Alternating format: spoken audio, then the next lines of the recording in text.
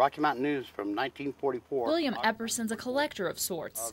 That's kind of a family thing. But he wasn't expecting to find this. In my dad's stuff that he left me, I was going through some books and stuff, and I found this U.S. Army snapshots. The album chronicles Army Corporal Woodrow Gordon's service building the Alcan Highway, a road developed to connect the contiguous United States to Alaska via Canada after Pearl Harbor. They were afraid the Russians were going to come across through Alaska. Work was grueling, but troops put it together in a mere 5 months, finishing it in October of 1942.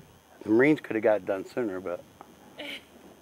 Epperson served with the Marines in Vietnam. It's like a family, but it's like a different family, you know? He doesn't talk about it much, but this album's bringing back memories.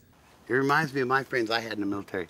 I don't even know their names, but when I look through these pictures, I can see their faces, you know? The tricky part now, finding the album's rightful owners. He died in 1974 in Utah. Some quick internet sleuthing shows there are Gordons living in Utah now, but Epperson's having trouble making the connection. If it was me, and all of a sudden somebody brought me something from my dad that's been missing for 60 years or whatever,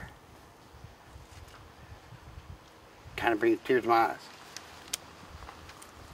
It's become a personal affair. You know, it's almost like you can go back there. You know, it's like it happened yesterday. And something to safekeep, although he's been offered good money.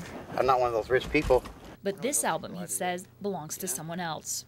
Or I'll get out of this wheelchair on my crutches and I'll walk from Casper, Wyoming to Utah. I mean, that's the least I can do, because I got to see. I know that the people that his descendants have got to be wonderful people. Lydia DeFranchi, Casper. Idaho, Utah, a lot from Utah.